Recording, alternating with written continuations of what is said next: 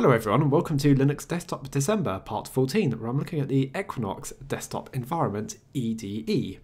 Now it started out live in 2003 and honestly looking at it I thought about 1995 maybe. It does look very old-fashioned. Now it's a bit of an obscure desktop. I can't actually find a single Linux distro it comes pre-installed on. There is an ISO file on their website which says yeah it's all pre-installed on here, but it's gone. It was an old remaster sys. And remaster sys is gone. So it pretty much meant getting it built up from packages. So I've built it into an Ubuntu server system. It's not easy though. It is just the desktop. And some features in it are not working properly. But I'll take a look at what I've been able to look at. So I'll start with the memory usage, and we're using a rather minuscule 104 meg of RAM. Excellent. Now we'll notice some rendering issues here on the application menu bars.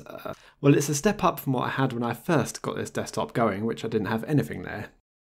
Okay, but at least we've got the ability to close, minimize and maximize the applications. Now you'll notice there's no arrow snap at the side.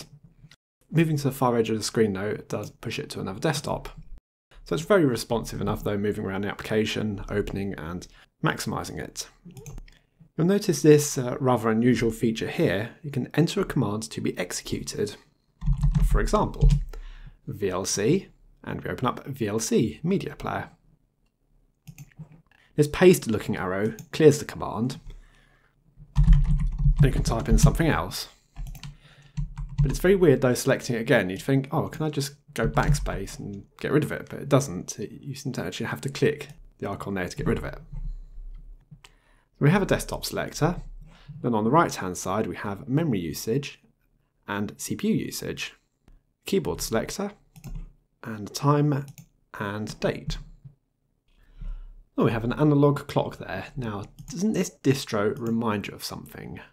Windows 2000, I think, isn't it? Even have the run program option. Very reminiscent of Windows 2000. So there's no text searcher in the application menu. Unfortunately, not all features work on this desktop. For example, there is a program here to configure EDE. I have looked at the Wikipedia page and it does seem to indicate that the feature is there and does do something. There you go, that is what I should be seeing. Doesn't happen though. Don't know why. Opening up the desktop preferences, we just get this error message, desktop manager is not active. Monitor settings, that's something I've installed. So because there's nothing much here, you literally have to install anything you want. When I first installed it, all I had was a link to Baibu Terminal, which doesn't actually seem to work, and a calculator. That's obviously something that's part of the desktop. Looks exactly the same style as the desktop. Network configuration. Apparently I don't have anything working. That's strange because it does go on the internet. Preferred applications.